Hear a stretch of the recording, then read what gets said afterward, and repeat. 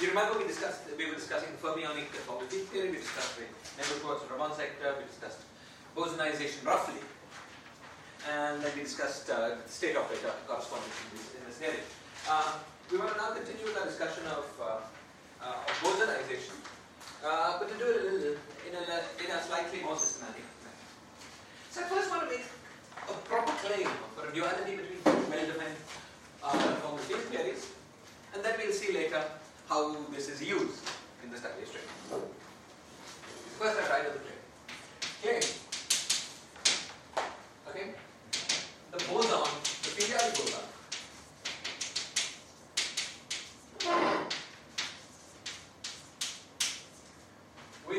with radius of compactification R is equal to square root 2 times R self d. Okay, this is a well-defined conformal field theory, and this is isomorphic to a certain projection that we will study, to a certain projection of a theory of two free vertices. Okay? Not exactly of the self-dual radius, but root 2 times the self. Okay. Yeah. So, in order to understand this claim, I'm going to start. We've already seen that there is some level, if you just allow me some vertex operators. These vertex operators have the same operator algebra as the fermions. But we want to find a theory that has those vertex operators. Okay, yeah, that's what we're trying to do. So, the first thing we're going to do is to start with the left-hand side of this claim. Okay? We're going to start with the periodically identified boson, and R is equal to square root 2 alpha prime. So, I'm going to work in the X language first because we're more familiar with that. Then we translate to the H, the language of H, the rescaled scalar field, which we dealt with last time. So I'll just remind you in our discussion of toroidal compactification, we had the following formulas. We had the formulas, the vertex operators of our theory were I, PL, XL, plus PR star, where PL was equal to, and I'm pulling this out of Kulczynski's book,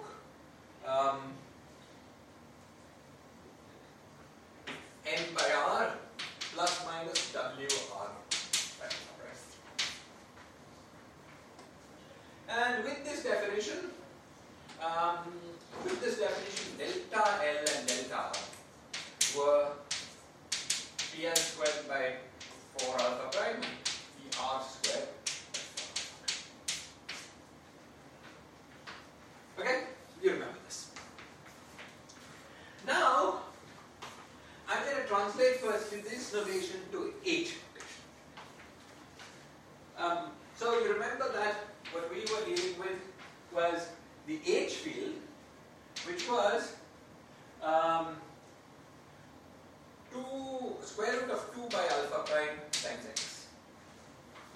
X was square root of alpha prime by 2.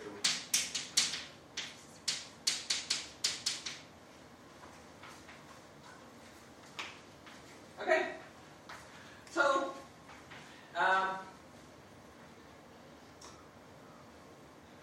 okay. First, let's look at what the self-dual radius is in terms of identification of H. Okay, the self-dual radius was R is equal to square root alpha, and therefore H is equal to square root 2.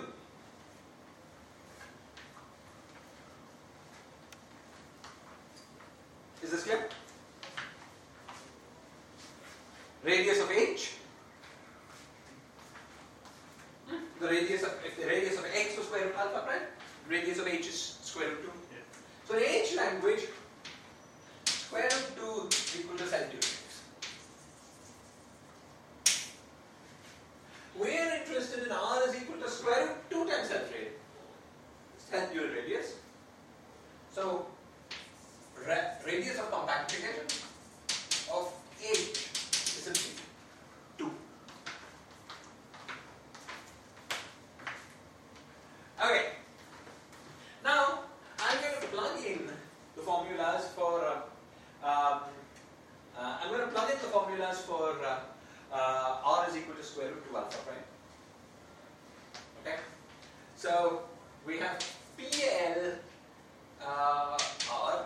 equal to 1 by square root 2 alpha prime n plus minus 2w.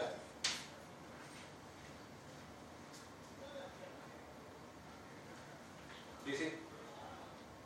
By putting r is equal to square root 2 alpha prime. Okay?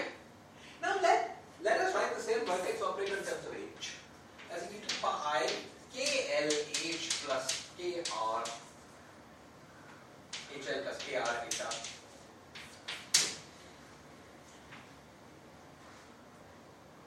Okay? So clearly by taking x and putting square root 2 alpha prime by 2, we have klr is equal to square root alpha prime by 2 plr.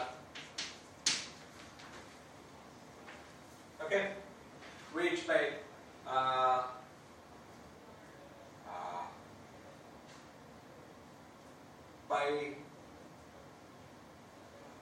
yes.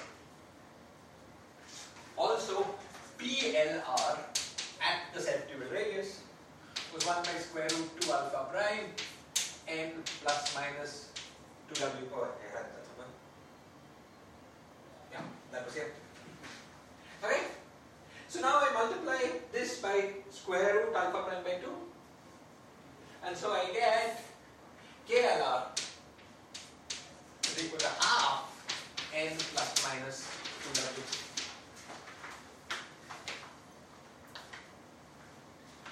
The radius of compactification was of h came out to be root 2. No, came out to be 2. Self-dual radius was root 2. And we had root 2 times self-dual radius. Actually, 2 is the same as 1. Because of T duality. To say that you have self-dual square root 2 times self-dual radius is the same as saying self-dual radius by square root 2. So this is equivalent to saying h radius is 1. H radius 1 and h radius 2 are the same. Because square root 2 is the self-dual. Okay, so whether you want to call it 1 or 2, maybe 1 is a nicer thing to say.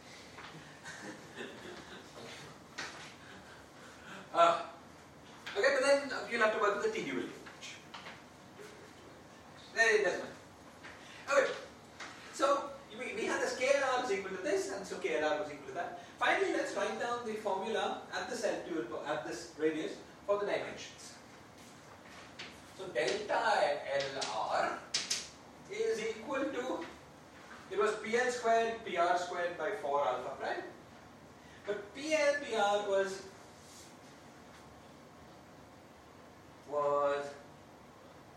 sorry, was 2 by square root alpha prime KL, KR. Right? So when we do this PL squared, we get the alpha prime should cancel out. Just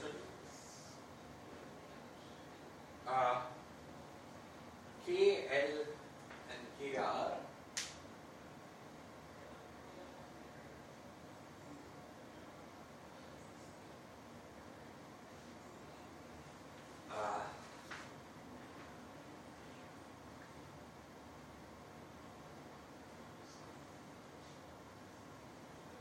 I wrote this wrong.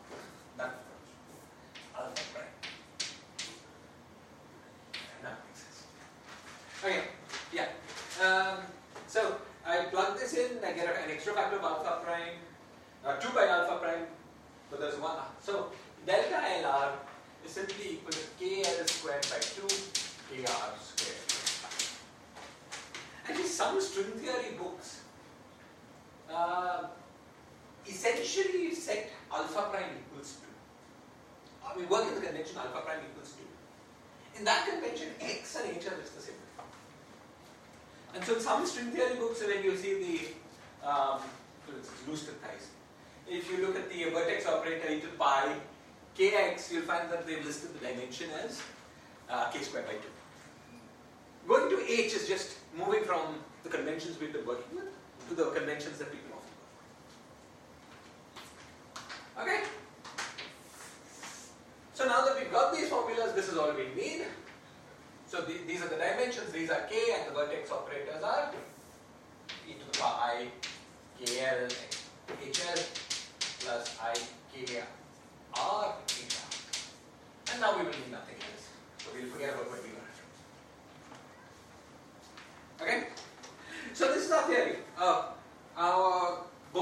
theory compactified at square root 2 times self-unit radius or self-unit radius divided by square root 2 is the same as this theory, where you will remember HL ZH 0 will equal to minus 1. The alpha prime by 2 is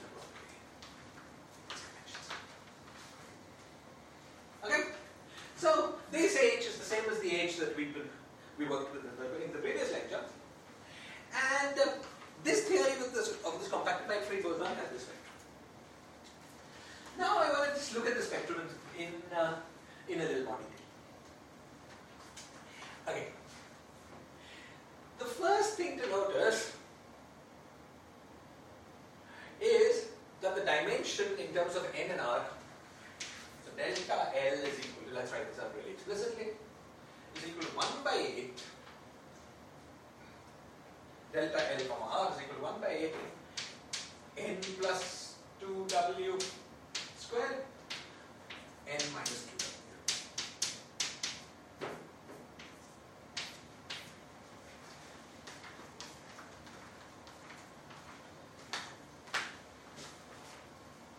Okay? And let's write out the first few vertex operators. So the smallest vertex, of course, is this identity. But then apart from that, the smallest vertex operators that I even have a del x, I'm ignoring the del x parts. Okay, the smallest vertex operators of this form are with n is equal to 1 and w is equal to 0. What is this vertex operator? N is equal to 1 gives e to the power I h by 2 hl by 2 times e to the power I hr by 2. N is equal to 1 and w is equal to 0. We also have n is equal to minus 1 and w is equal to 0. Okay, this was e to the power minus I hl by 2, e to the power minus I hr by 2.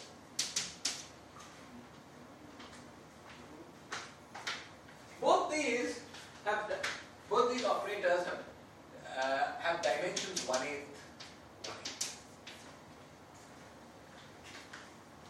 P squared by 2.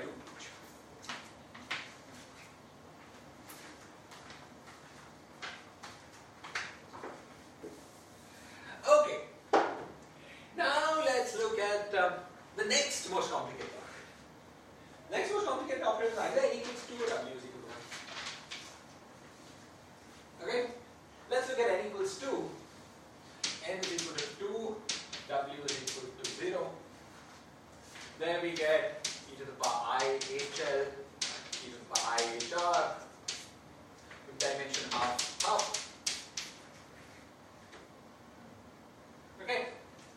Or we have n is equal to 0, w is equal to 1. And then we get e to the power I hl, e to the power minus I hr.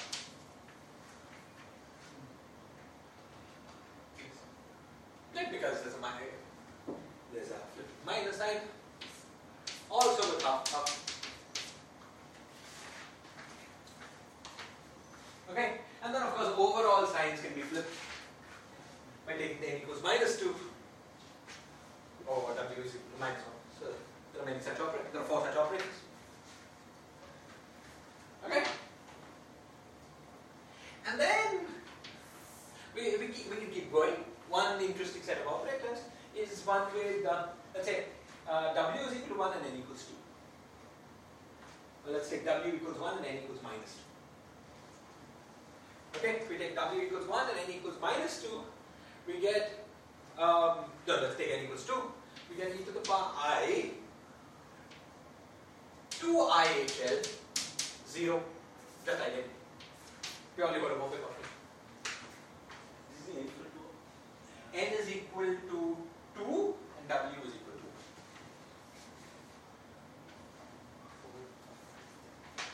Right? Because you get a factor of 4 by 2. And the other one just cancels. And so on.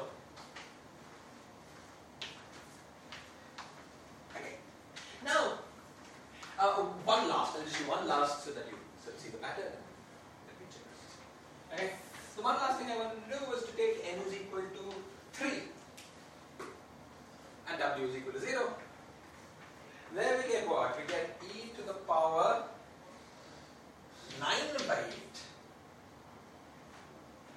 Sorry, we get e to the power 3 by 2h e to the power I 3 by 2 h left, h up. Okay, this is n is equal to 3, w is equal to 0.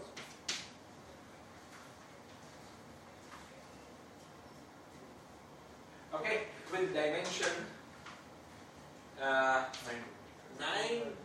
by 2, 9 by 8. Okay. And okay, I'll do one last, sorry to bore you with one last, just so we have data on the board. I'll do n is equal to 1 and w is equal to 1. Okay? Now n equals 1 on one side is like having n equals 3, because w is twice. I mean, we get e to the, as I say, e to the power 3 by 2 h, e to the power I h by 2.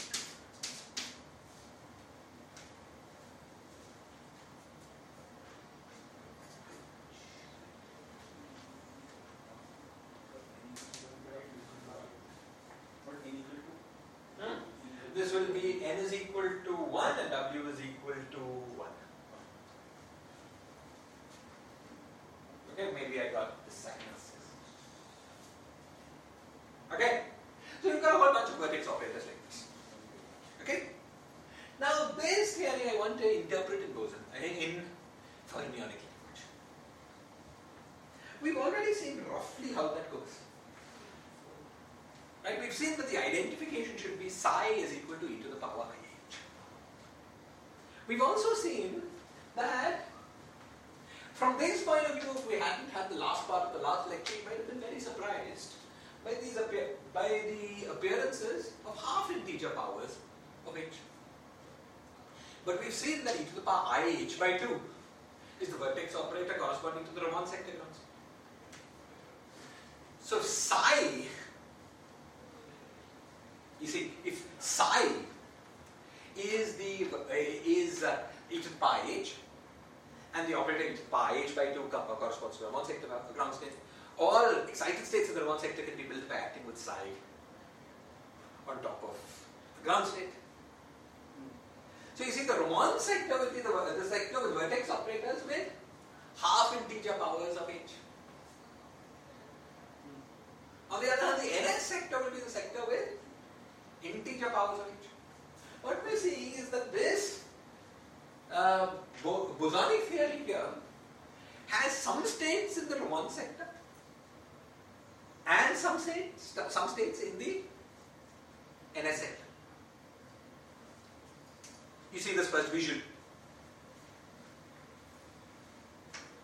Right? Because it's clear just from this formula.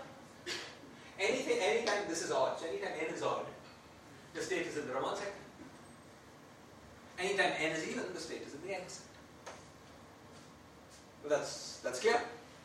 So basically what we've got here is a set of states that can be broken up into two parts just depending on whether n is even or odd. And all of those states can be all of these states can be identified as states in either the NS sector or states in the Ramon sector. Okay? Now, however, there's something else that's odd. Okay, so firstly, you see this summing of the Ramon sector and the NS sector. In this particular case, where we started with a well-defined theory to start with, was not something we had a choice to do. We're forced to do it. We're looking at the theory and we're saying that we get put through it. Okay, we're going to do a lot of this kind of thing in string theory.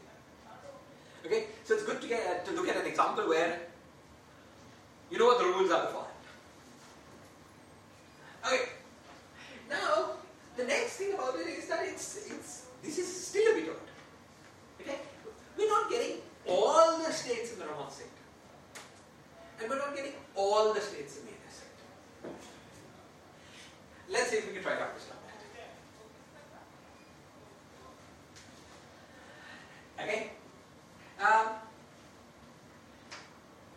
See, let's look at the Ramon sector. In the Ramon sector, we got either e to the power IHL by 2 times e to the times and e to the power IHR by 2, or we got e to the power minus IHL by 2 and minus IHR by 2. But we didn't get a state which was e to the power IHL by 2 times e to the power minus IHR by 2. That state just did not exist. There was no choice with it. We just followed the rules. That's what we got. Okay? So, you see that what we're getting is some subset of all possible states in the Ramon sector. Now I'm going to give you a rule. This one is 3 by 2 and minus. What? Yeah. So you get something. But we're also missing something. Yeah, but you're missing something. But n equal to 0, w equal to 1 has this. IH. Oh. That's IH by 2. Ramon sector is the half integer case. Okay? Now I'm going to give you a rule that these states, the states that we do get away, and then we'll try to check. Okay?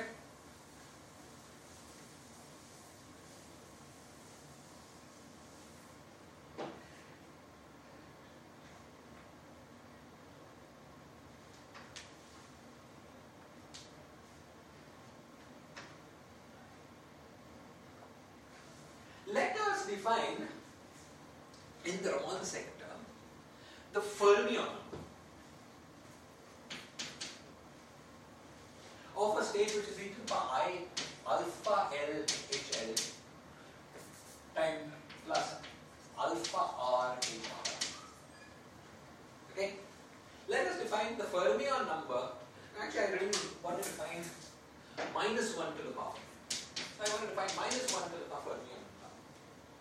Let me define that this minus 1 to the power fermion number to be equal to minus 1 to the power alpha L plus alpha.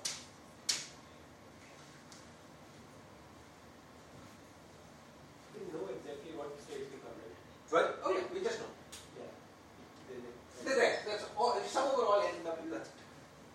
No, like Ramon sector, what states will come, we know this. What do you mean you know this? Which states won't come into that exposition? From what calculation? You're saying from the fermion calculation from here? From there, you can Yeah, you can just, because you know the whole spectrum, you can just see what is. Right? I'm not going to give you a rule that summarizes that information. Okay? So suppose we take, we call this the fermion, minus 1 to the power fermion. Okay? Now, I want to claim that this minus 1 to the power f is always in the Ramon sector, is always equal to minus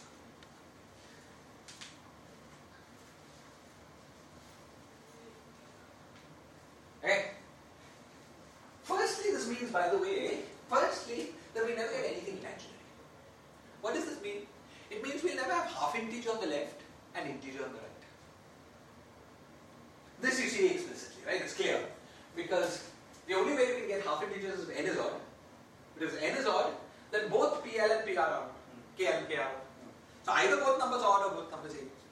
Okay? So it's clear by inspection immediately that minus 1 to the power f is either plus 1 or minus 1. Okay? And I'm claiming that in the Ramon sector we only get minus 1 to the power f is equal to minus 1. Only such states are. Okay?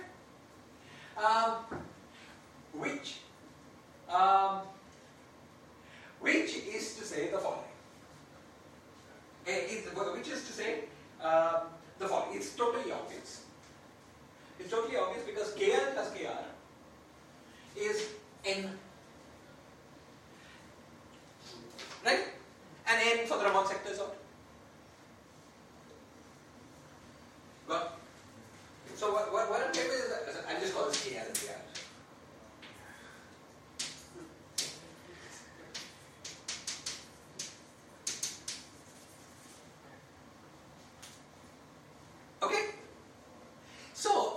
you had a question or a comment? No, let's say just maybe comment. If you mark say odd points on the number line, points which are like reflection of each other, all the points, those will be allowed. So like some points, you see what I'm saying, right? Suppose you mark 1. So this is what is 1, yes. yeah. So take W on the right hand side, W on the left hand side. Yes. Whatever it is. Yes. All those things will be allowed. But if you take W on the right hand side but W minus 1 on the left, that won't be allowed. Because of this formula K and R. That will fix everything. That will fix everything. But this is an analytic way of saying it. Yes. Okay, excellent. No, that's a nice way. Okay, so we have K plus KR is odd. Okay. This is sometimes called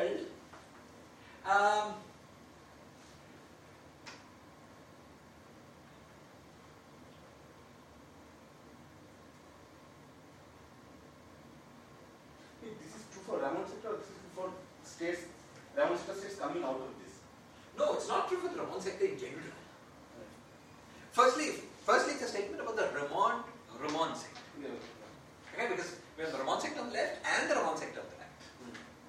Okay, whether it's odd or even makes no sense with the Ramon Neuschwann sector. Because it's a half integer. Okay? But in the Ramon sector, okay, in this Ramon sector, in general, if you were, because we've got fermions, if you work with the fermionic theory, you've got a particular vacuum, and then on top of that, you can put as many psi excitations as you want. Okay? So psi was e to the power h, let's say on the left, and this was e to the power minus IH. Yeah? Okay? So you could act with a psi but not a psi, psi left but not a psi right. And then you would change whether KL plus KR was even or not. Okay? So, another way of saying it is that you start with a Ramon sector vacuum. Then you act with one state on it.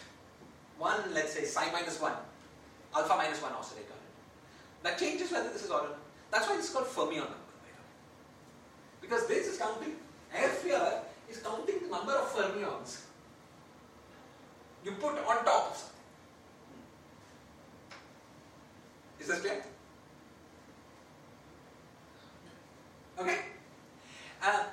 So, another way of saying it is that the Ramon sector vacuum has odd fermion number. I mean, the vacuum that we are maintaining has odd fermion number. And then, after that, we're only allowing excitations which are even numbers of fermions. Even number of fermionic excitations on top of that vacuum. We're not allowing odd fermions. Is this clear? No, okay. We start with this Ramon sector. Okay. So in the Ramon sector, we had a two degenerate vacuum on the left and a 2 degenerate vacuum on the right. So we would have had 4 vacuum states totally. 2 from the left, 2 from the right. Already this rule here is restricting the total number of vacuum states from 4 to 2. Because the other 2 vacuum states would have been like e to the power IHL by 2 and e to the power minus IHR by 2. Those are not being allowed. So we're only allowing 2 out of the 4 vacuum states. Then you start with either any of those vacuum states. And then on top of that, you put excitations with massive fermionic oscillators. The rule is that you're only allowed to act with an even number of such excitations. It's an odd number of excitations.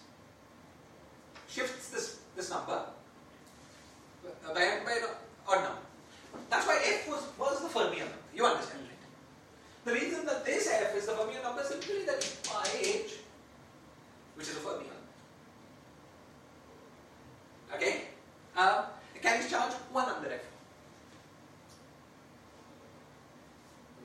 Right? Because our fermion number was defined as the momentum of this H. But the fermion carries 1. That's why it's fermion. Okay?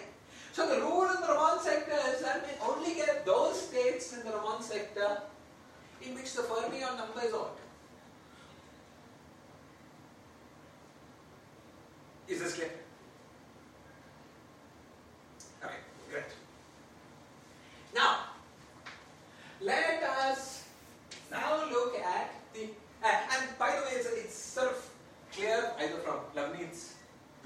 calculation or just analytically, then there's no further restriction.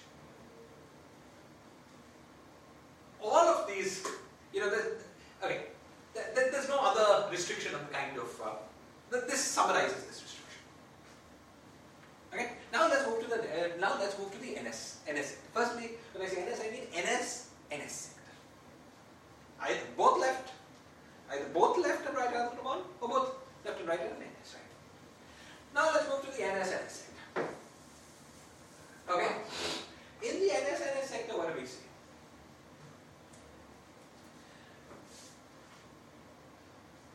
We see now something else. The rule in the NS sector, if we use the same definition of f, okay, so f once again is pi, is that in the NS sector,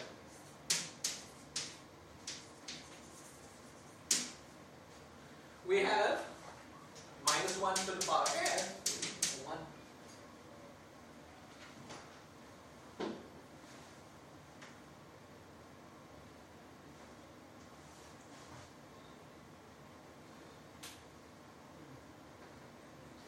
You see? Let's see how can we see that. It's totally trivial because Kn plus Kr is n, but in the NS sector n is even, and therefore minus 1 to the power f is equal to 1. Okay, so with this definition of the NS sector, we say that the states that we're getting in the NS sector are those projected so that minus 1 to the f is equal to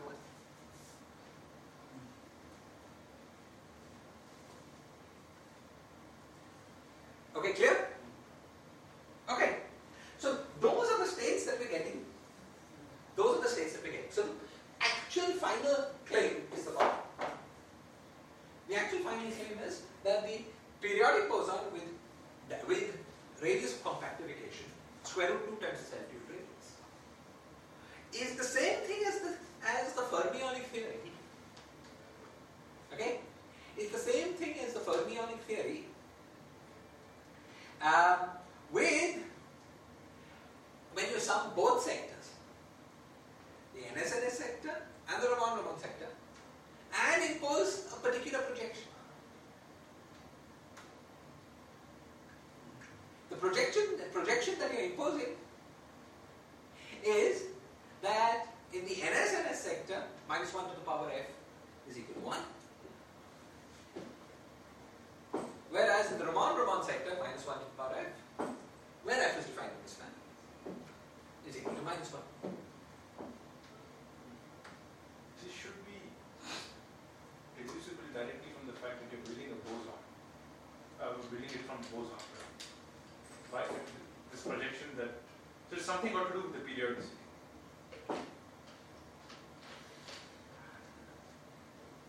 Can you try to make your question a bit sharper? Why this projection? Why this projection? We've seen it.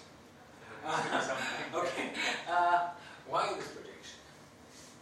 Good. You see, the underlying reason is as follows. If you had, the underlying reason is well-definedness of the operator product, mutual locality of the operators. It's tightly connected with modular. Okay. This was also you remember when we were studying toroidal compactification of the bosonic of compactified boson. We got the solution. We got the spectrum in two ways. The first way was we just did it. But the second way is we interpreted it. We interpreted it in the following language. We said that the spectrum of momenta form an even self-tuned lattice. And you remember that we deduced that fact. We could deduce that fact essentially from the condition that if you take the OP of one vertex operator with another, and you take one of the operators around the other, you come back to yourself without being phase. That was essentially sufficient. That statement was essentially enough to one detail that required modulating. But that was essentially enough to deduce that the spectrum of possible KIs and KRs. We aren't allowed to have whatever we want. Now let's see how that works in Fermion. Okay. Suppose I had an operator like e to the power I h by 2, e to the power I h l by 2, e to the power h r by 2, and some other Raman sector operator which violates the JSO projection, which violates this projection condition. So, for instance, suppose I have e to the power I h by 2 and e to the power minus I h r by 2. Suppose both these operators in my spectrum. Okay. Now let us compute the OP of these operators.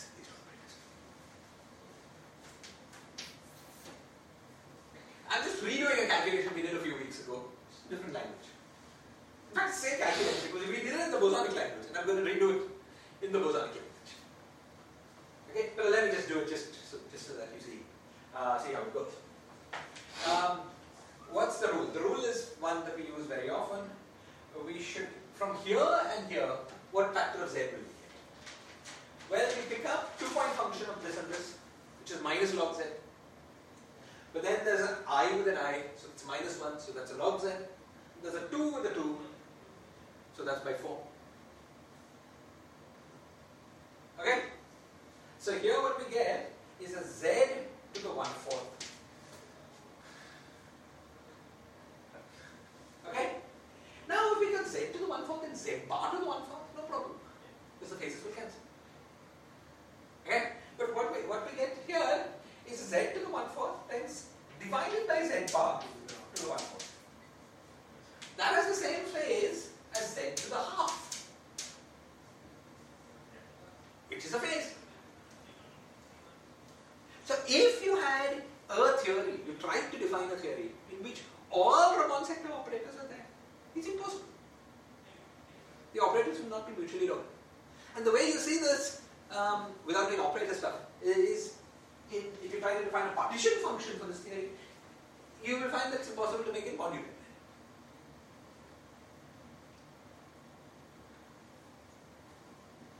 Okay, I'm going to say it in. Okay, yeah. I'm going to say it I'm going to say it now in another language. Okay. Let me say it in another language that will make it seem a little more intuitive.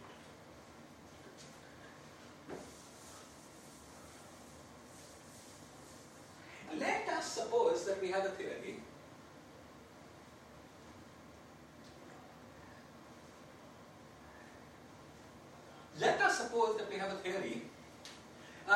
in which we fix some boundary condition of the fermions. We fix some boundary conditions of the fermions as the fermion goes through the space cycle.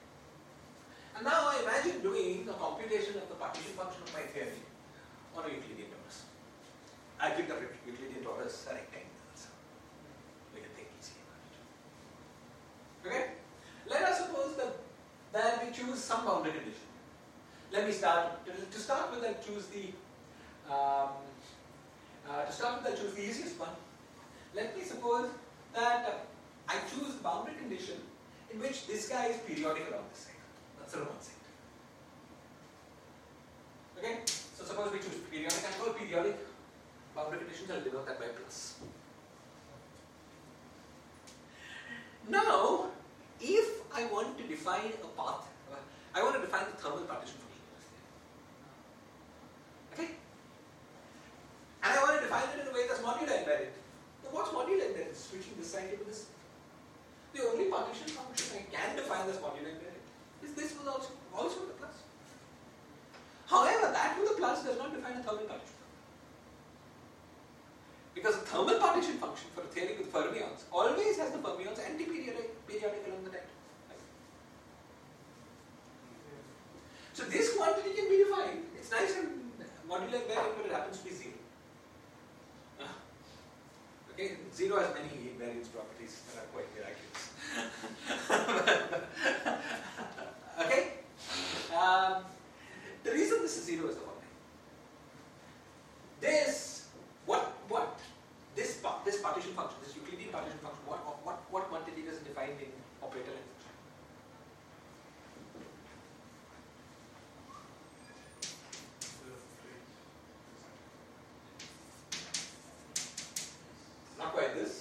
flips the boundary conditions, what does that?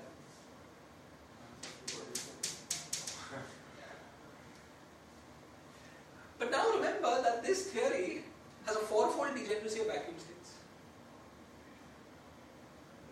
Two of these vacuum states have -1 to the power f1. Two of them have -1 to the power f -2. So the whole partition function is the partition function of the vacuum states plus the oscillators. The oscillators are fine, non-trivial. The vacuum states carry no energy, so the ones and the -1 just cancel. So we just get 0. Now the way of saying it is that you do a partition function. If you've got plus and plus boundary conditions, there is a 0 mode in the path integral. That's a mode that's constant. Anytime you've got a fermionic path integral that has a 0 mode, you get 0. Because integral fermionic mode of a number is 0. Okay? So this guy, this kind of path integral defines a nice, well-defined partition function. But it's A, it's not thermal, B, it's 0. Doesn't sound good enough. What we would like is to define this. Right? That's the kind of thing that would define a thermal partition function in the Raman sector.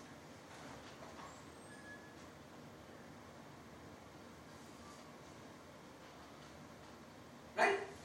However, how can this be modular invariant by itself? Because if you flip it, you'll get something like this.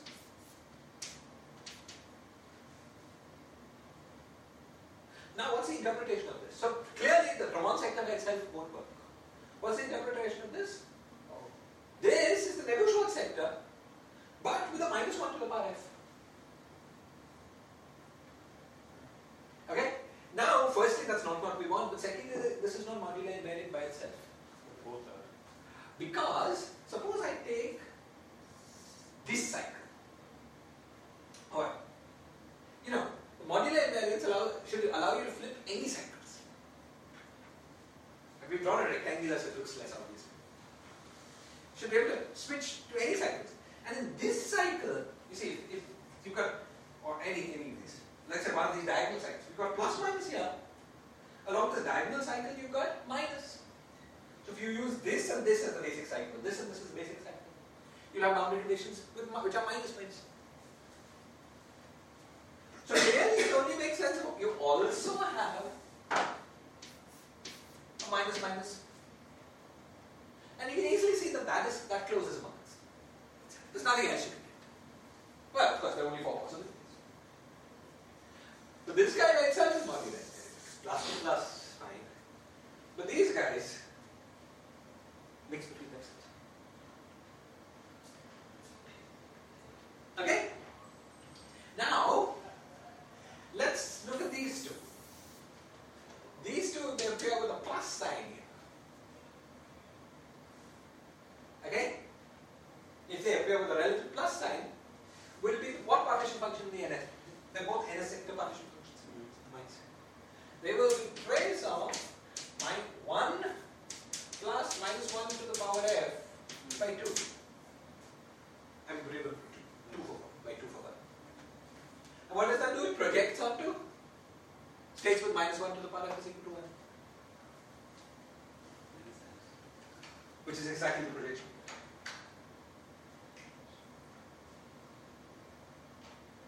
Okay? Then there's this. Now this can be added to this with either a plus sign or a minus sign. That's a convention. That convention is essentially flipping which essentially some definition of what the fermion number of the vacuum state is. It's flipping chiral and anti-chiral spin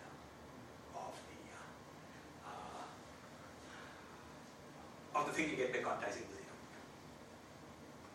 Okay? But if I add this with a minus sign, it was 0 anyways. I add this with a minus sign, I will get the boundary, the thing that we had. Just 1 minus -1 to the power f over 2. If I add it with a plus sign, I get, it's basically the same thing. Switch. That switch is essentially, take HL to HL, but HR to minus HR.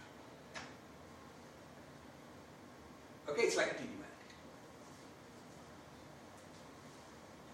Okay, that switch is essentially physically.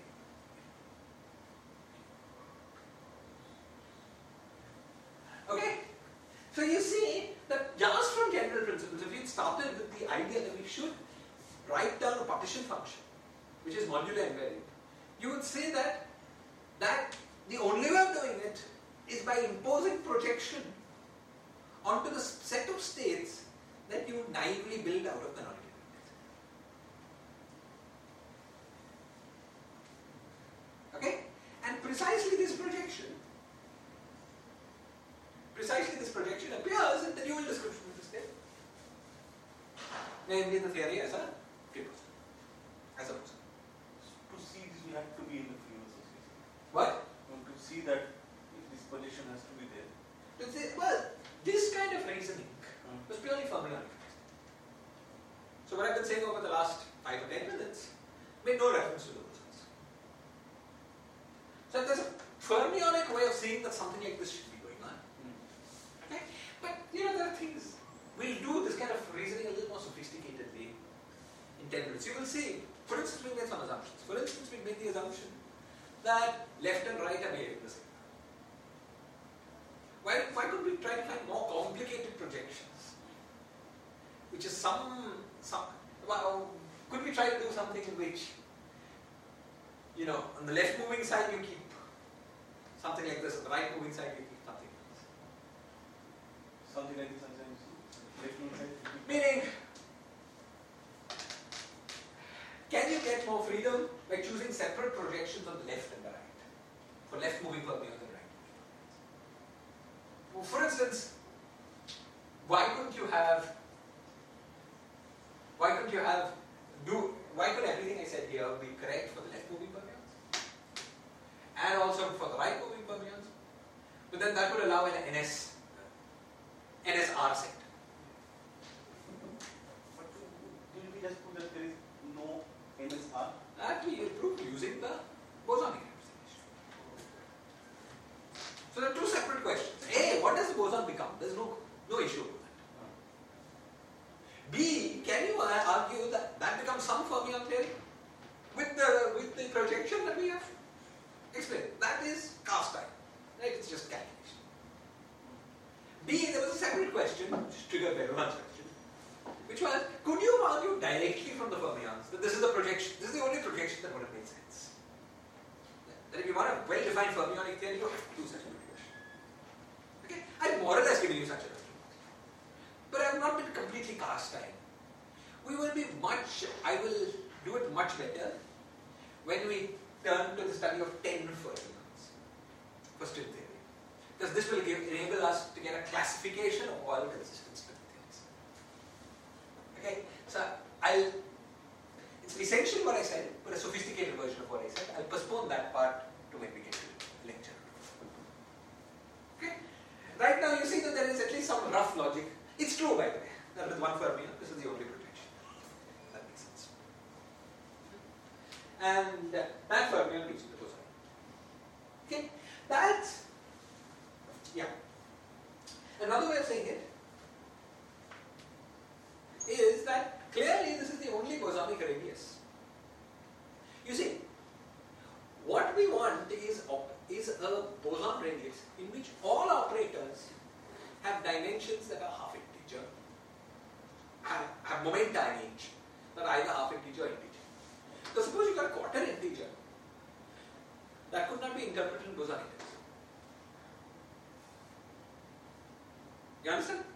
We've done the canonical quantization. We found all the states. All states have dual operators, corresponding vertex operators, with either integer or half integer momenta in each. Okay? This is the only compactification radius at which this happens. Okay? And the fact that we've already classified all periodic boson theories more or less tells us that there shouldn't be another consistent fermionic projection, because that would then give an equivalent bosonic compactification, which doesn't exist. So if you take root 3 times.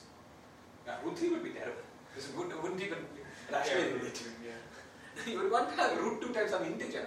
But the problem is that once you do that, either the momentum of winding will become less than half fraction. Yeah. No interpretation. understand? Suppose we took, There's some weird thing. yeah, suppose we took square root 2 times, suppose we took square root 2 times 2. Okay? Then the momentum states would start, n equals 1 momentum state would start out as e to the power I h by 4. Finished. Will never work. None of these ever work.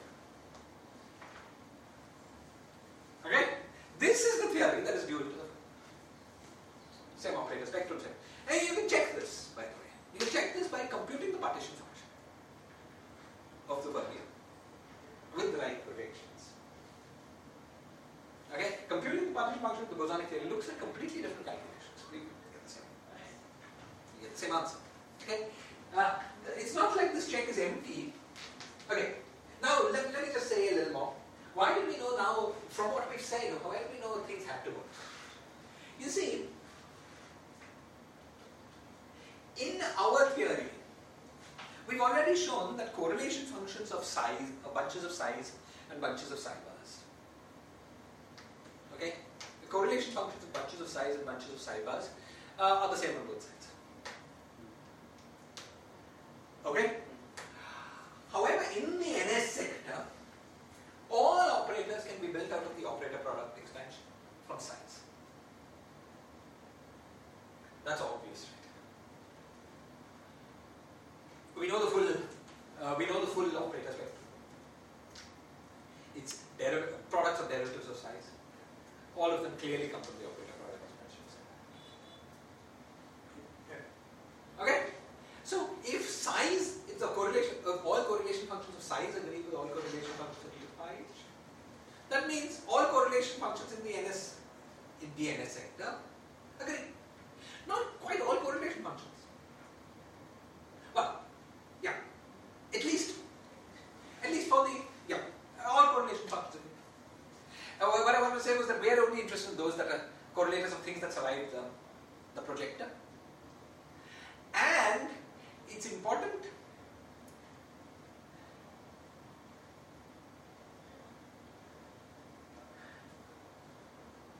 that the projector, it's important that the projector is a symmetry of the theory. So if you have OP, so let's take the NS sector. Suppose you've got two objects with -1 to the power f equals 1. You take their OP, you'll also get -1 to the power f equals 1. For instance, in bosonic language, it's totally obvious. Why is it totally obvious? It's because in bosonic language, if you take e to the power I kh, k1h, times e to the power I k2h, then the leading guy will be, the guy will be e to the power I k1 plus k2h. So if k1 is even and k2 is even, k1 plus k2 is even.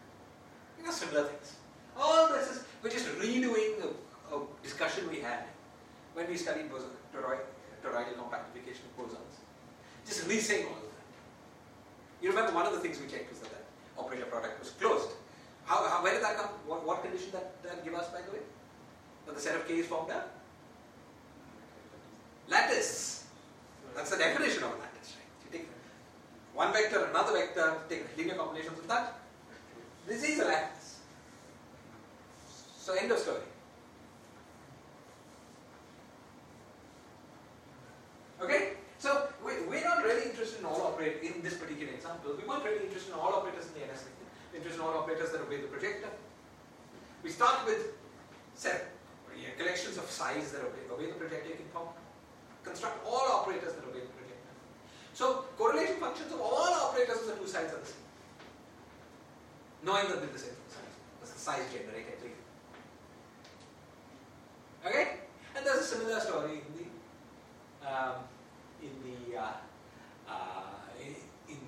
the Roman sector. Okay? So these two theories are just identical. We more or less proved it, so it's not a surprise. But anyway, it's a check, something you can check. That the partition functions are the same, and they are. Okay, that's all I wanted to say. Why did we prove that equally for IH by 2? I mean, that corresponds to some operator in the round. Yeah, you see, we didn't have anything to prove there because we didn't know what the operator was directly from unit language. Yes, but then how do you know the equivalence? You don't even know the operator. You prove the equivalence in the following You see, the Ramonde sector is a vertex, is this.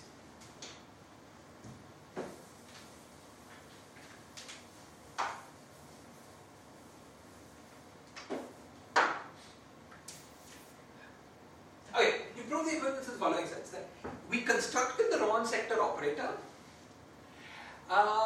explicitly if you believe the following fact, that if you believe that the OP between, you see, we knew that the vertex operator of the Ramonde sector obeyed the condition that psi with O was square root Z and psi with O bar was 1 by square root Z. Okay? Something I told you was that this completely uniquely defines correlation functions of this operator with psi. So any number of insertions of these operators in psi, this is a uniquely defined sum. So that part of it, the part that this agrees with e to the power IH, just follows from the fact that it has the same singularities. But what I meant to say was that similar things in the Ramonde sector was that once we got the fact that psi's and these O's have the same correlation functions, then all other operators in these O's also have the same. All other operators you can form from the OP also have the same correlators. Then you can do these OP. Because you can construct all operators in the Ramonde sector by using O's and psi's. Okay? Which is the same thing as saying that you can construct all states in the Ramonde sector starting from the vacuum and acting with psi's. Okay? So the two theories are just totally identical. Okay, that's all I wanted to say about Wilsonization. Any further questions or comments on this?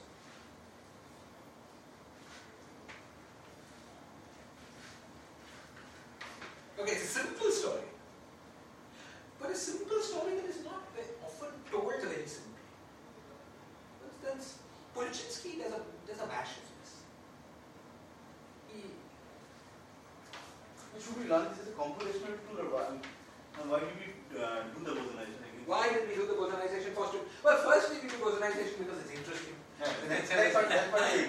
It's an example of a duality. Okay? But we did this, as you say, as a computational tool. The real reason that the thing we're going to use it for is that it makes calculations in the Ramonde sector much easier. In the NS sector, we could get away with using the fermions. But in the Ramonde sector, if we didn't use this, then we would have to construct the twist fields. These O's, using the abstract methods of conformal field theory, which is possible. It's how it was first ever. But it's a pain in the neck. Here we turn the calculation from a sophisticated calculation into a calculation in free field. Moreover, we don't know whether in the Ramonde theory all spectra that we generate are can coexist in the same, because we'll get similar modular invariance will not be good. Exactly. If we were just looking at the theory of one single fermion, which I remind you we're not, we'll be looking at 10, and there will be more possibilities, then this would also have told us that, would also have given us a clean argument that this is the kind of projection you would want to do. Okay. But I won't push this too far. Largely we will use it as a calculator. Okay? Clear? Questions, comments? Okay? Polchinski has a beautiful discussion just of the kinematics of this, the e to the power IH side. But he doesn't talk about the, what actual bosonic theory the fermions are due to, which is quite a miss. Because I remember when I was studying this as a student, it really confused me. Because how can you just, this really confused me. It's got a very simple answer. Okay, so let's move on. Okay, now we've discussed vertex operators and bosonization. Oh, one last thing I wanted to do in the study of bosonization, which is this. This came up in the last class. Ronald brought it up. But I just want to do one last consistency check of the formula. And the consistency check that I wanted to do is the check that I wanted to check that the stress tensor of the two theories map to each other. Okay? And it's a beautiful example of how these things work. Because at first it sounds very unlikely to be true. Okay? So let's see, what is this stress tensor of this theory. The stress tensor of a single fermion theory was psi del psi. Up to some number. Keep track of it. Okay, it was psi del psi. But that means it was psi 1 del psi 1 plus psi 2 del psi 2. Which you will believe is psi del psi 1. Right? It's an expression which has two sides. It has a psi del psi, it's invariant under rotation of 1 goes to 2. So when you write it in terms of psi and psi, you remember psi bar, right? Psi 1 plus psi 2 by square root. Or you just expand this out and check. Just say x square plus y square is z. Right? Okay? So this is the and plus psi bar effect. And that's some plus 2s. Okay? Now, how do we get this stress tensor?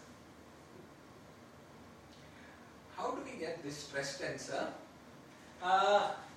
from in an operator product expansion? Okay? Clearly, this term will get as follows. Suppose we take psi of z, psi bar of z,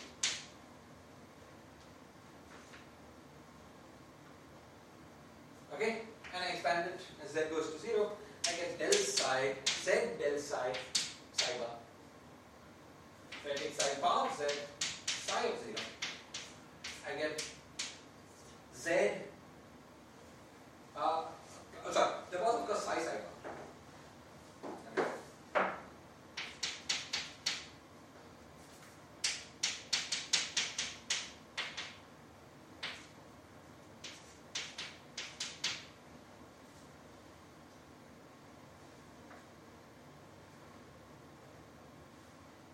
Did I get the signs right here? Let me check this. Sorry. Probably get the signs wrong. It's probably. Let me just check this. Psi is equal to psi 1 plus I psi 2 plus 2. Psi bar is equal to psi 1 minus I psi 2 psi 2. Okay, I think I want minus of plus del psi. You know what I mean? It's plus. Plus with the del psi. That's an exchange. Yeah, clearly. Okay, so suppose I have this. Okay, this will be del psi bar, psi of 0, plus psi bar of 0, psi of 0. Okay, so this minus this, okay, the term proportional to z, this minus this, okay, so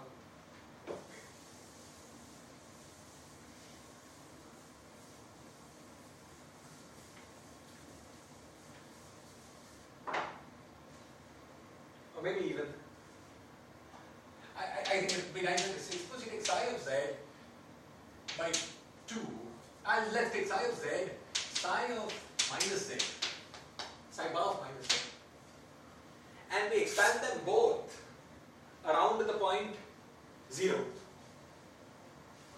Then we will get psi of 0, psi bar of 0, plus z into del psi bar plus psi del psi. This is clear. I think that's the nicest way to say it. These around the expanded around 0. And bring the OP around 0. Okay? So we got some operator here and some other operator here suppressed by Z. Okay? Well, what was interesting to me was that this other operator was the stress tensor. Now let's do the same object here. Suppose I take e to the power IH of Z, which was psi, and I take e to the power minus IH of minus Z.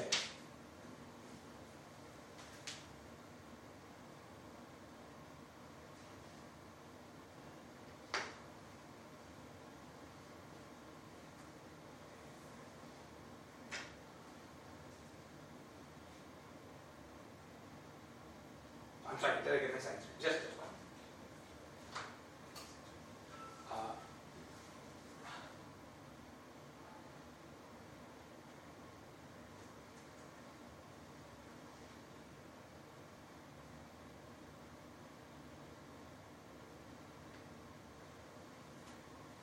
You got the signs wrong. That's the minus sign, right? Sorry. Minus in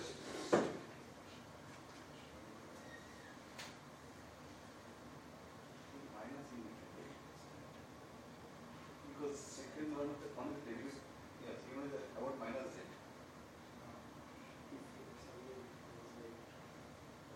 No, green. It's del psi psi plus psi del psi.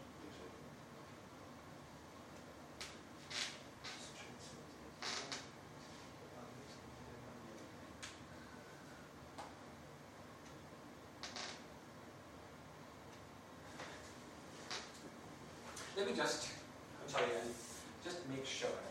Suppose I take psi equals 1 by square root 2, psi 1 plus I psi 2. Psi bar is equal to 1 by square root 2, psi 1 minus I psi 2. Okay.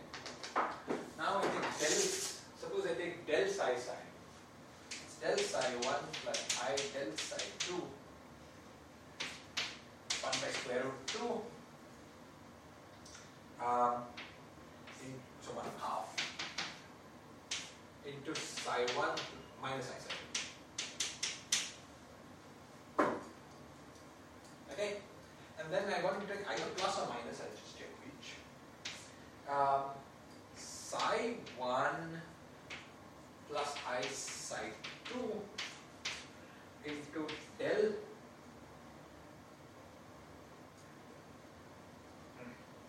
psi 1 minus I del psi.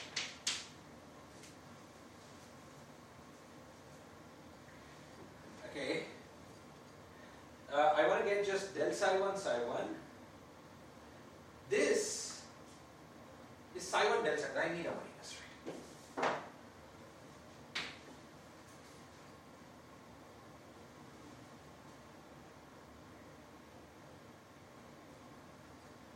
Right? So this is the thing that's actually going to give me the stress tensor. Is that clear? Because this will be del psi 1 psi 1 minus psi 1 del psi 1, which is same as plus del psi 1 psi 1. On the other hand, del psi 1 into minus I psi 2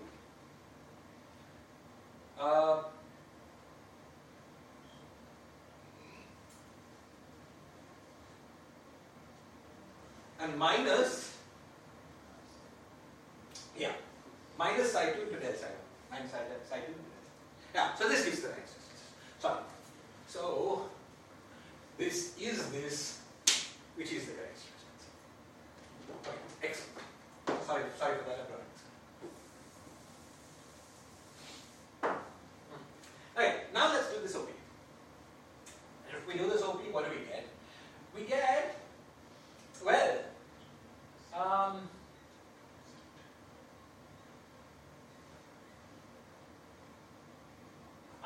and of course, I forgot also to say that we get what we get from the contraction first. Okay, so we get a 1 by 2 set. That I forgot to say. Okay, so we get this plus. So now let's do this OP. It looks very different. It looks very different because you get a singular term multiplying everything. What is the singular term? This is something we've done many times. Okay, it's I minus log z, e to the power minus log z, but I with minus I is a plus. So e to the power minus log z, but it's not log z, it's log 2z because separation is 2z. Okay, so we get 1 over 2z times a normal order e to the power h of z minus h of minus z. Now within the normal order sign you can treat these things as numbers. So you can just Taylor expand. Okay? So in the Taylor expansion what do we get? So you get 1 by 2 z times e to the power, I'm taking expanding inside. So this is 2z del h. Okay? And then the second order terms cancel. Because second order is even in z. So they cancel. Okay? So if I'm only interested in terms up to second order, which I'm only interested in because I want the overall z, that's it. And so then we get 1 by 2z into 1 plus I into 2z del h. Okay? Minus half into 2z del h the whole thing squared.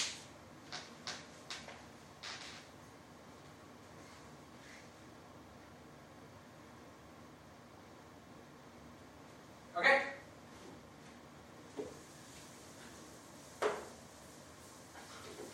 And so we get 1 by 2z, that matches this, okay, plus 2z into I del h. That tells us that the map between operators is that psi psi bar. What is 1 by 2z outside? 1 by 2z. Thank you. That tells us that psi psi bar is equal to I del h. The constant term should have. Okay, so constant term. Okay, plus on both sides we got, so we plus we got, here we got what? Del psi psi bar minus psi del psi bar times z. On this side we got, what happened to factors of 2? I think they were cancelled. So we get z times del h, the whole thing squared. Which tells us that del psi psi bar minus psi del psi bar maps to del h, the whole thing squared. Equals to half of del square. Is it half? Minus half. 2z also completes 2z also inside. 2z cancels 2z and then there's a half. That sounds right. 2z is Because it's squared. Thank you. You're right. Yes. 2z. Yeah. Okay. Now I haven't really kept track of. You remember this? The stress tensor is proportional to this, and the stress tensor is proportional to this. If we kept track of the numbers, and if I've done the numbers right, this will just match. Okay. So you see an example of how you can find the Fourier map between operators in the theory. Starting by knowing the map between just psi psi bar, e to the power h, e to the power minus. Just use the OP. And that allows you to deduce the map between all operators in the theory, including in particular the stress tensor, and we just checked that the stress tensor match each other. Okay? So this is the game of bosonization. I've spent more time on it than I should have. Any questions or comments? Oh.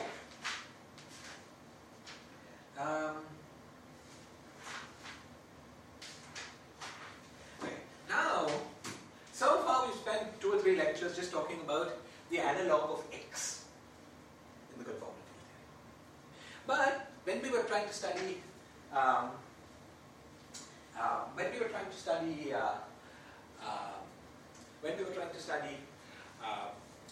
string theory, we needed more than X. We needed ghosts. We needed B and C. Okay? So what we're going to now do is to turn our attention to studying the analogs of B and C for the formula. But in order to do that, it will be convenient. To package this discussion we've had about the boson the fermion theory in the language of what's called superspace. Okay? Then that same packaging with the ghosts will allow us to discover what the supersymmetric partners of the ghosts. Okay. So let's study the post-Fermi theory in superspace.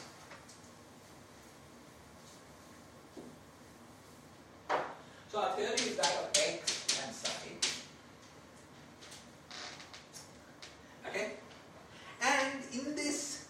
discussion, we're going to use a rescaled x exactly like h, just so that we don't have to keep track of alpha primes by 2s all over the place. So the normal x we used was x, but I'm going to define x is equal to square root alpha prime by 2 x tilde. Or maybe I'll just call it, I call it h, oh that confused. I'll call it x tilde. Okay. H is the bosonized fermion. Okay?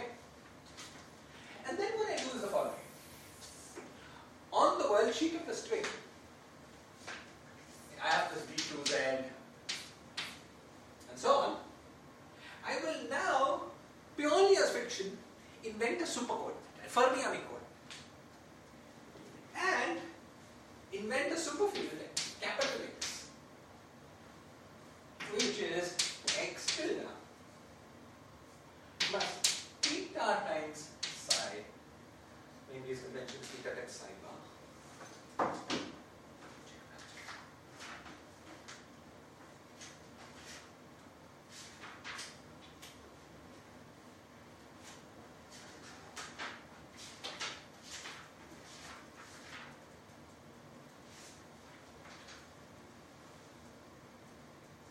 Theta psi. And he has a Euclidean space equals I. Okay, let's do that. I theta psi plus I theta by psi bar.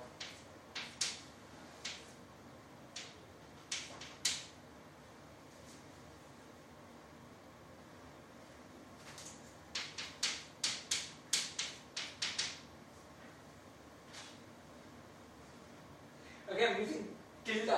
Polchinski uses tilde rather than bar, because we use bar for the complex.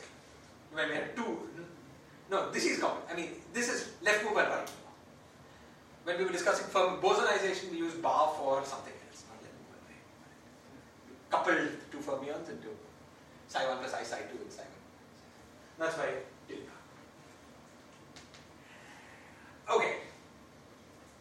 Now, I'm going to define a couple of derivatives again. The first derivative I define is the superderivative, which is the following. Is Q. Q theta del by del theta plus or minus z minus theta del by del z. And Q bar, Q tilde, theta tilde is equal to del by del theta tilde, because it's just called Q. Del by del theta tilde minus theta tilde del by del z.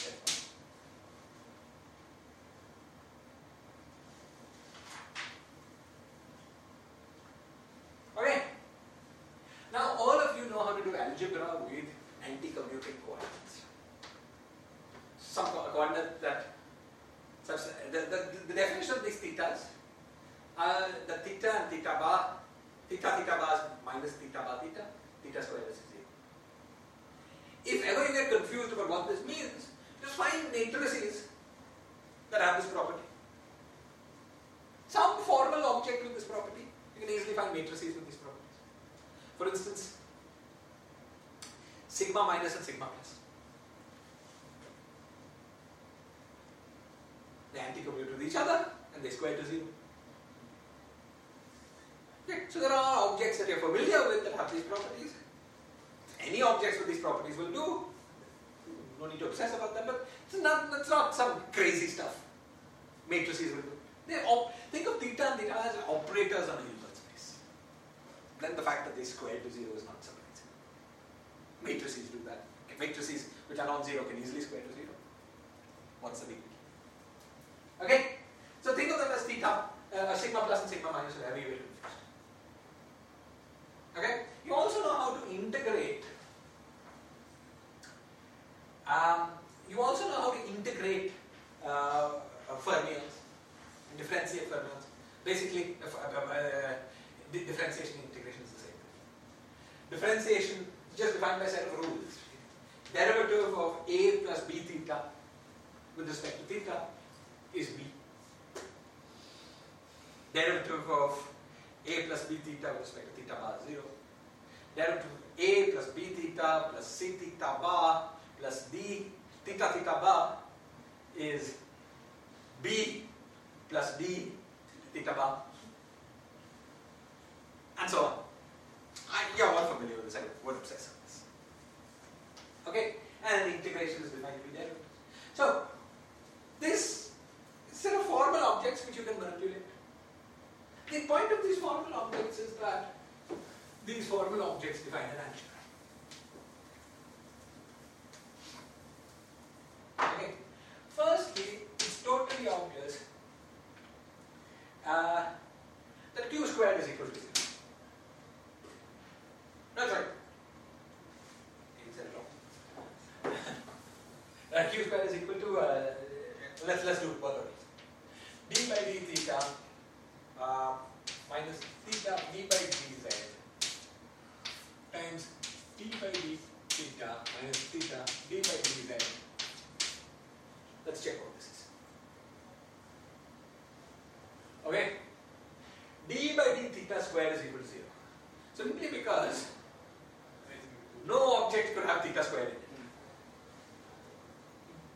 Okay, so that's fine. D by d theta on d by dz is minus d by dz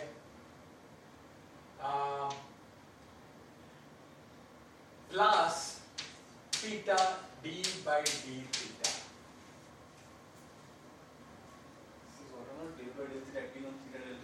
Correct. That just used, this can then act on some function.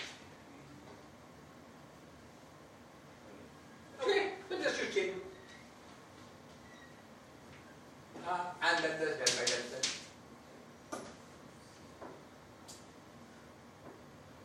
Okay, then what about this guy?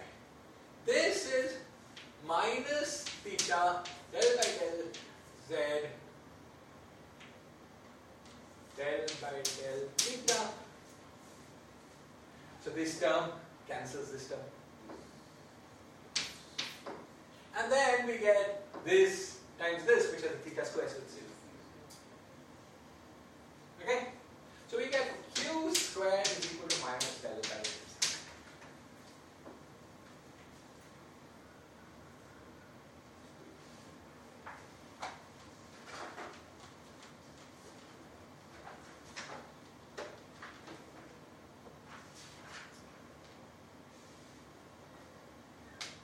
Okay? Del by del z is sort of like momentum. This is the supersymmetry algebra. This is the supersymmetry algebra that q squared is p. It's a holomorphic part of the supersymmetric algebra. Similarly, we will find q tilde squared is equal to minus del by del z. Identical algebra. Okay. Now, of course, q and q tilde are anti-commute with each other because theta and theta bar have nothing to do with each other, z and z bar nothing to do with each other. Independent coordinates. First algebra, etc. Okay. Now the next thing I do is define another operator, which is this same operator but with the sign flip. Define d theta is equal to del by del theta plus theta del by del z. And d tilde is equal del by del theta bar plus del by del z. Now what I'm going to do is to try to compute the anti-commutator of q anti-commutator d theta.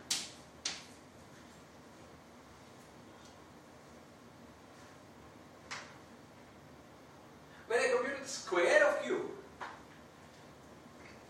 it was like computing the anti-commutator of q because anti-commutator is just twice square of q.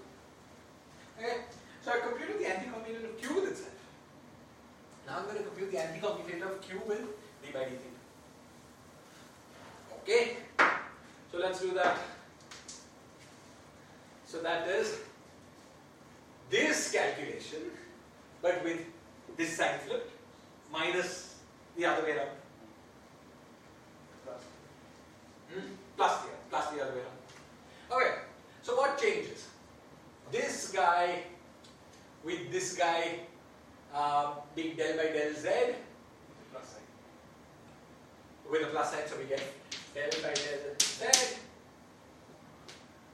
Then we continue to get one additional term which is plus theta del by del z. Del by del theta del by del z. That's when this derivative goes through here, because this was a plus. Last time also we got plus. We get a minus. Thank you, because we got through the theta. Okay. Then we get this term is minus. With this minus, that's not changing. We get a minus 2. Okay. And then this term continues to be 0 because theta squared is 0. Now, then we get plus where this was plus and this was minus. Okay? So, where this was plus and this was minus, this term with this term, flip side.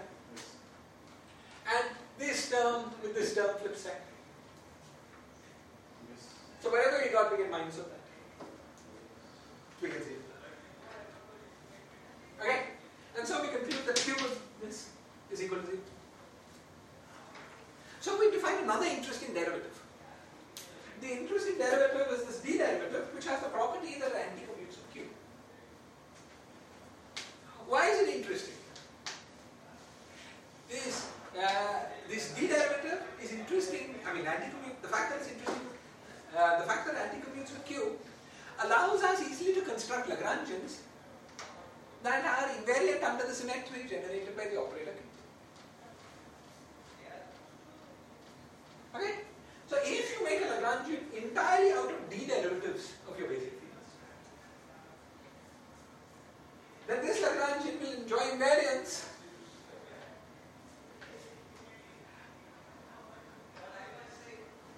okay, something good will happen to this Lagrangian. I mean, suppose I act with a d derivative on a field that has a certain Q transformation property. Okay? That field will continue to have the same Q transformation. Okay? So, suppose I take, I got some field, let's say some x. It transforms in a certain way under supersymmetry. Okay? Then d theta of x transforms in the same way under supersymmetry. Okay? Now, let me define a superfield. Okay? Let me define the transformation of x tilde, psi and psi tilde and this funny field there under supersymmetry by the condition that del under supersymmetry we get x times q where q is this operator. So under a symmetric transformation generated by parameter epsilon, this is how the superfield x changes. That's my definition.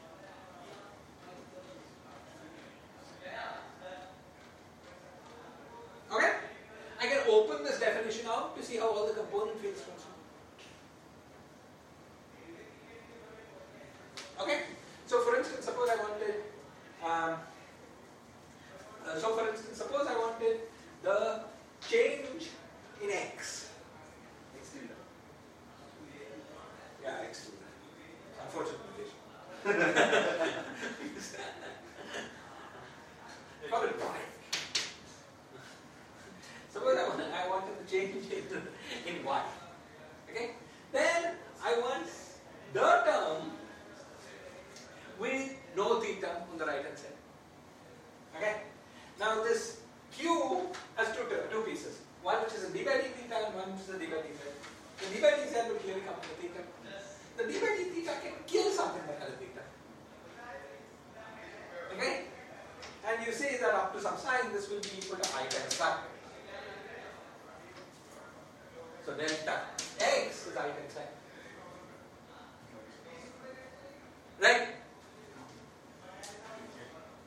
On the other hand, if you wanted delta psi, Del Z1 minus you get two terms.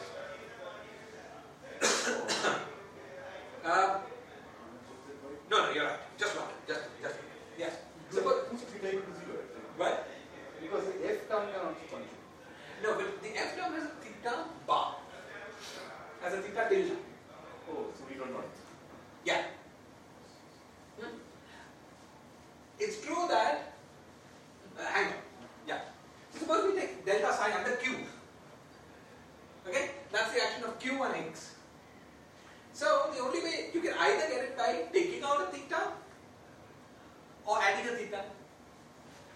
We want something that has a theta left over. So you can't get something by taking out a theta because there's no such thing, no two thetas.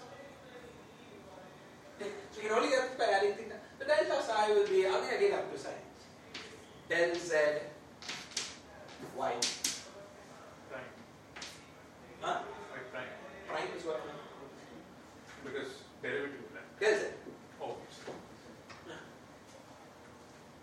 Okay? And suppose we wanted delta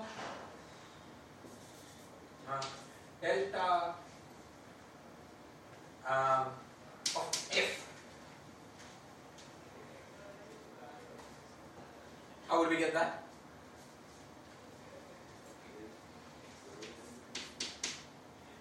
Only add theta.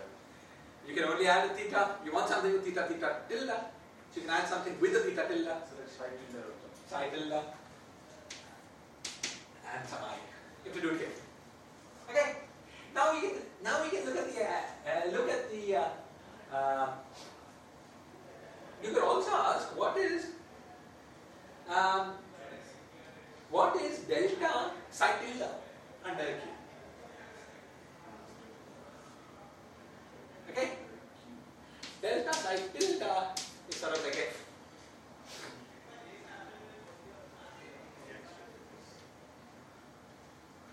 Okay? And there's nothing left to us. Then you flip tilde out, this gives all the. So why not the theta and del Z acting on psi tilde? Why not? Because that is theta tilde. Oh, we want theta tilde. No, Oh, no, we want psi tilde. This is- right? Oh, but you said I may have messed up the delta F. Yes. Delta F, you're right. Delta F, I could also have had Del Z F. del Z. No. I could also have had theta del Z. I did this wrong, right? No, it's 6.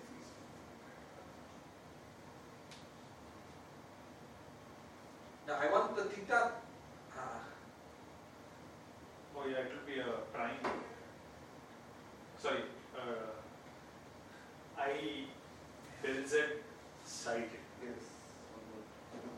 I del Z. Yes. Okay, and so on. Okay, great. This is how the superfield transforms under supersymmetry by definition. Okay, fine. Now, because X transforms like this, and because of the chain rule,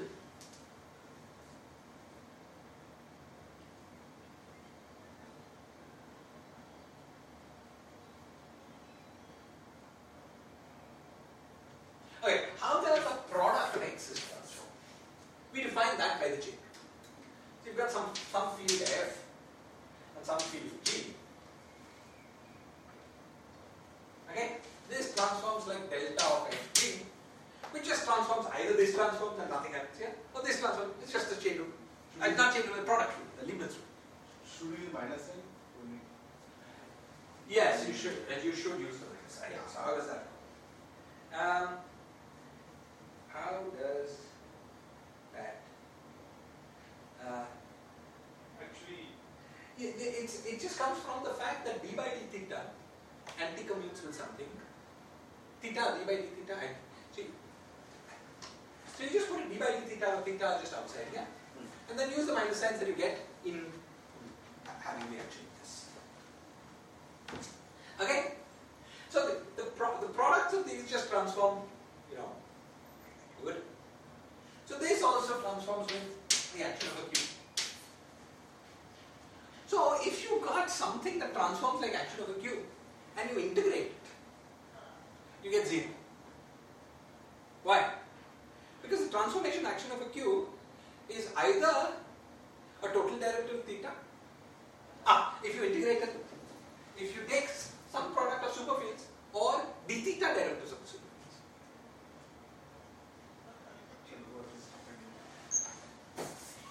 Let me finish the sentence. If you take some products of these superfields or d theta derivatives of the superfields and integrate it d to theta, okay, times whatever, this is automatically 0. Why? Because the whatever transforms like Q acting on that thing. It's important here that we use d theta derivatives. Any old derivative will do. You can do is use this d theta derivative, or of course you could use a dz derivative.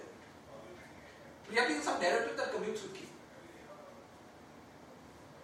Anti-commutes with Q.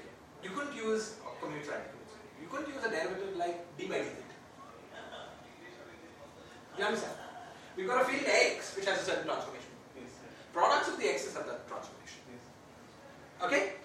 Now, products of capital D theta of X's also have that transformation. Because capital D theta of X has the same transformation as X Yes. under Q. Because capital D theta anti-commutes. So products of X's and capital D thetas of X's all transform the same way. So any such product of this integrated over d to z, d to theta will be 0. Why? Because it transforms like this with a Q, and a Q is a total derivative with respect to theta, so the theta integral is 0. Or a total derivative with respect to z, so the z integral is 0.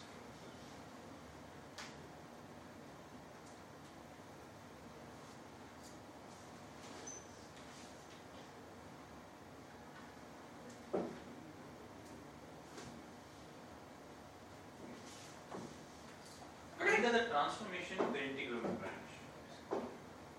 Under the Q Transformation, that. Okay. So the integral, this action upward, possible around boundary lines, will be invariant under supersymmetry.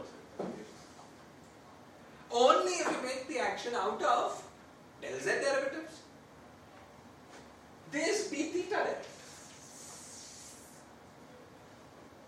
and the fields x. If you use ordinary d by d theta, then it won't work. That's why you must make actions out of this derivative of x in order for the action to be successful. Okay, so now we're going to make the simplest such action.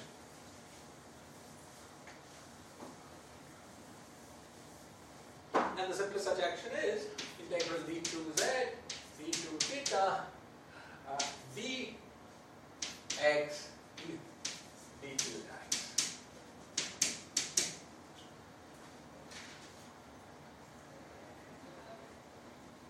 Beautiful action. Let's check. X started out its life as y, which was dimensionless. Okay, so this has dimension 0. What is the dimension of this d? It's like Theta is dimension half.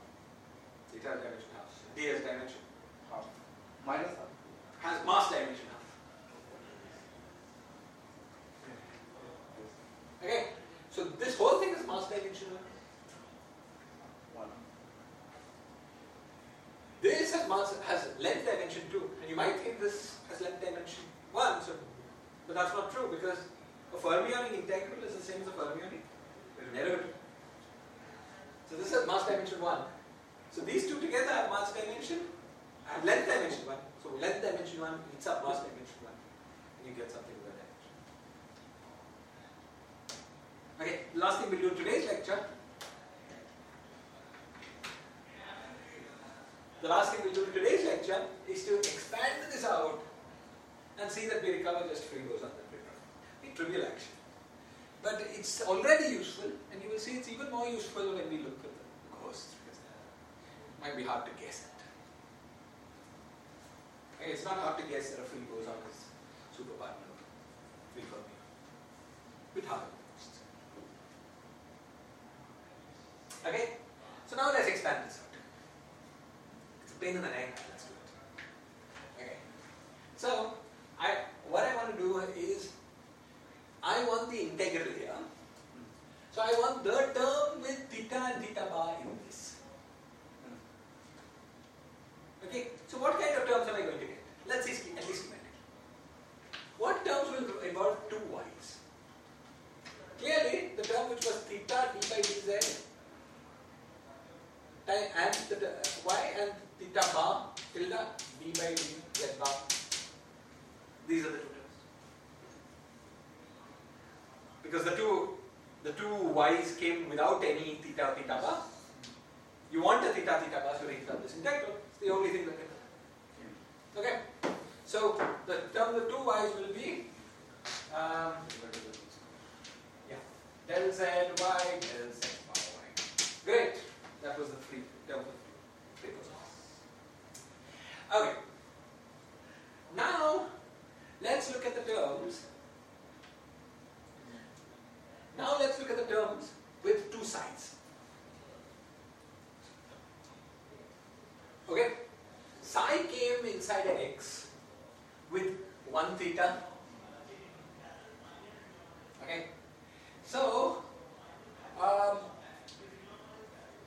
if I want that psi here, I can't use the multiplication with theta. The only thing I can do is derivative with theta. So I'll get del z psi. Okay? And then here I should use the term that multiplies with theta bar. What will come with? Yeah. Okay? So I'll get a psi. So, but D has a theta del z. So theta will add with theta psi. We don't have theta tilde. I want a theta tilde. So in this, I'm x. This is the same x, right? In this, there was a theta psi. D tilde has a theta tilde. So I use the term that is theta tilde d by dz. Sorry, d by dz. Theta tilde. Where am I saying? Sorry. I use the term that is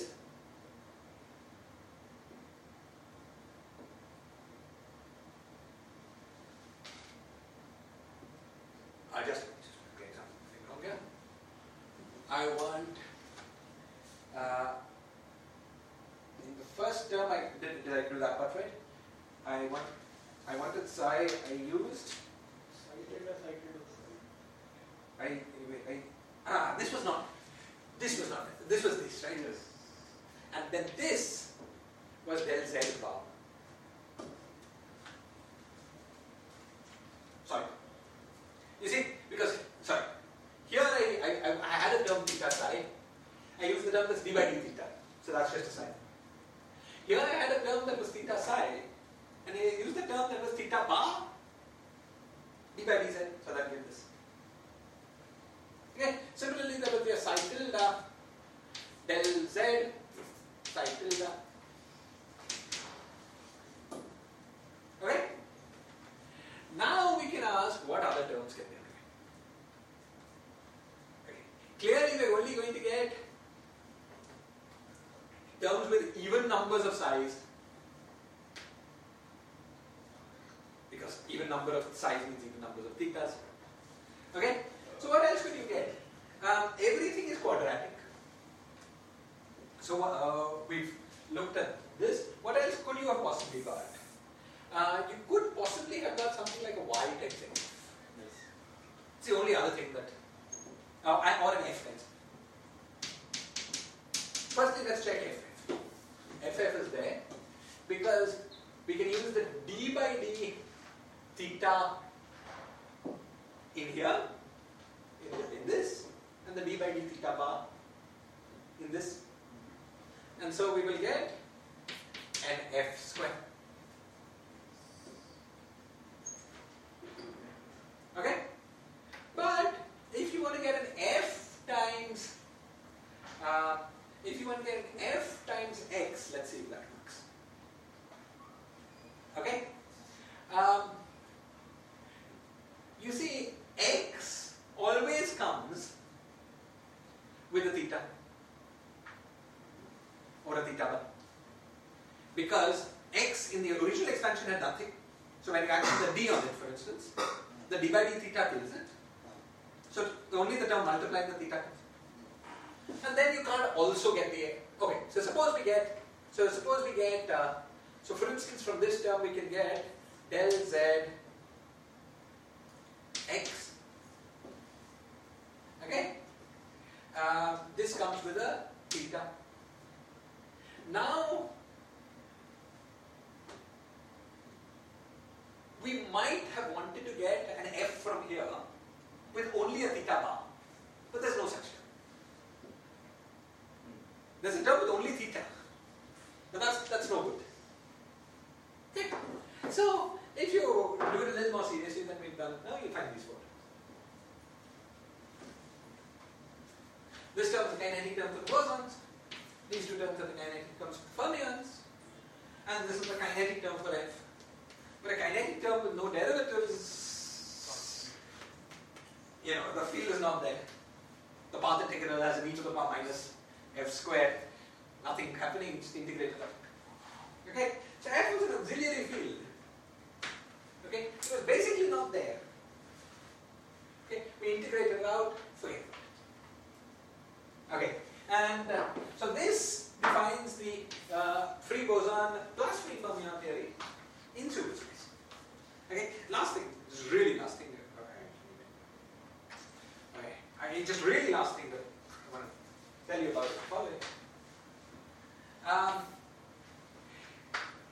Correlation functions in an ordinary Poincare invariant theory only depend on z1 minus z2. Okay?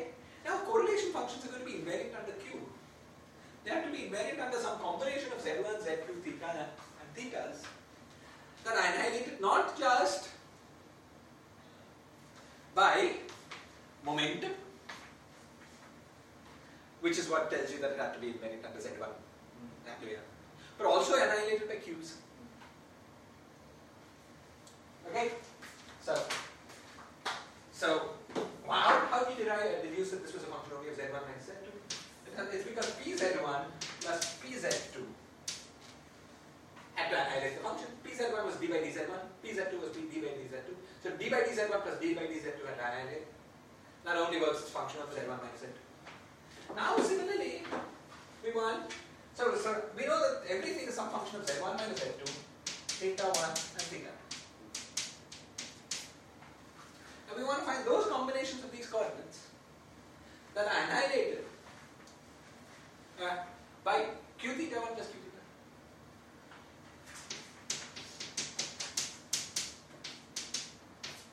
2. On this should be equal to 0.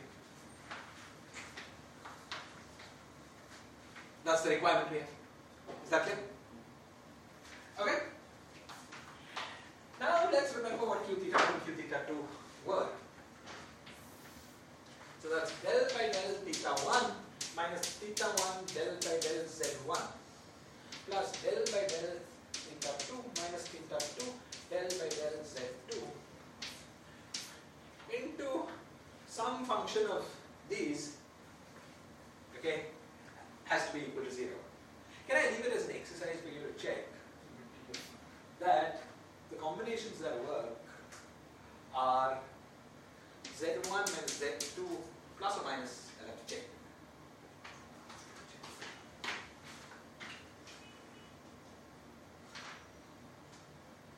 minus theta 1 theta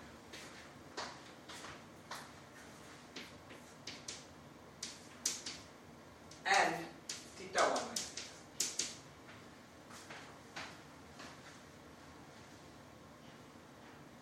Check that these combinations are invariant under this operation, and that in fact any function of z1 and z2 and thetas that is annihilated by this differential operator is a function of this. First one is z1 minus z2 minus theta 1 theta 2. Yes, second one is theta 1 minus theta. The second one is totally obvious. That is annihilated is totally obvious. Clearly d by dz. Okay, the d by dz part's annihilated, so it's just d by d theta 1 plus d by d theta 2. So it's a function of theta 1 minus theta. This is totally clear. This part is also basically obvious. You see, suppose I act with the d by dz, the theta 1 d by dz1 part. That gives me a theta 1. Okay? But there's also the d by d theta 1. That gives me a theta 2. And then the other side gives you the other two terms, and they cancel. Derivative is fast. Exactly. So you have to be careful about the signs. Okay, but it's basically clear how it would work. Okay? And therefore, now we have a nice way of unifying many things that we've already said.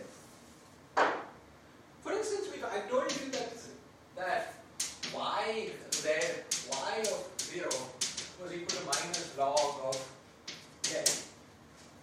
And I told you that psi of z, psi of 0 is equal to 1 by z. Okay? What is this superspace?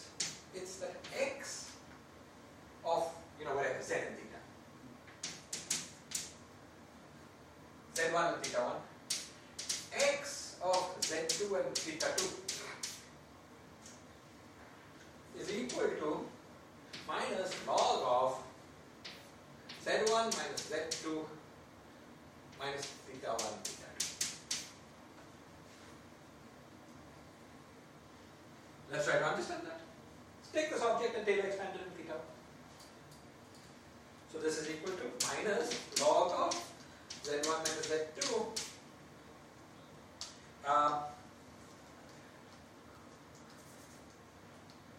plus theta 1 theta 2 by z1 minus z2. Well, the theta 1 theta 2 term in the superfield is this. So these two things were independent of each other. They just came from the expansion of the same superfield. Okay? So working in superspace of course, is nicer because you put together things that seem like independent factors into one formula. Okay? I'll leave this for I need to see the doctor before they go. So we stop here. I'll leave the following thing as an exercise.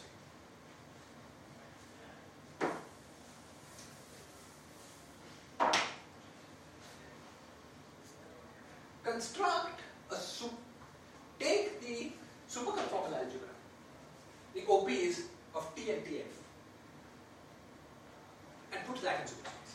Namely, construct a superfield T, which is equal to Tf plus theta times T.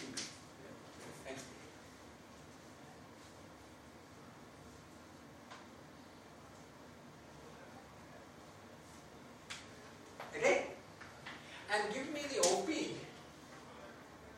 it be the other way around? T plus theta. No, because this is dimension minus half. This is dimension 3 halves. Oh, yeah, 3 halves, yes. Sorry. Oh, they mix out. Okay? Okay? So suppose that T of z1 theta 1. T is some, I can't draw it, but imagine you're later in this script. Okay? Okay. Something like that. So T of z2 theta 2. Okay? Tell me what this is in superspace. Everything should turn out to be a function only of z1 minus z2 minus theta 1 theta 2 and theta 1 minus theta 2. Construct an expression that which expanded in components gives you what you have. Aren't these two related by D transformation? What? These two should be related by D. Which two? The possibilities that you're Z1 minus Z2. What do you mean related by? In the sense like the D theta 1 plus theta 2 of 1 should give the other, because that's also a possibility, right? If you have this, D of this will also be invariant under Q. Yeah, I think you're right. So it should if go you to take one B, another, I suppose. yeah, I think you're right. I think that if you take B of this universe, now let's check one sanity check. B reduces increases mass dimension by half. Right, that's So it's a mass dimension minus 1, it's a mass dimension. I think you're right. I mean, at least some combination.